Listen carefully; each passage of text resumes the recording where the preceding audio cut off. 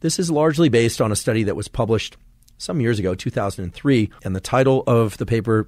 pretty much tells the story. Amphetamine or cocaine limits the ability of later experience to promote structural plasticity in the neocortex and nucleus accumbens. Neocortex is the outer shell of the brain, more or less, and the nucleus accumbens is part of that mesolimbic dopamine pathway for motivation, drive, and reinforcement. Neuroplasticity, of course, is the brain's ability to change in response to experience, and neuroplasticity is the basis of learning and memory and essentially remodeling of our neural circuitry in positive ways of all kinds. And this study was really one of the first to show that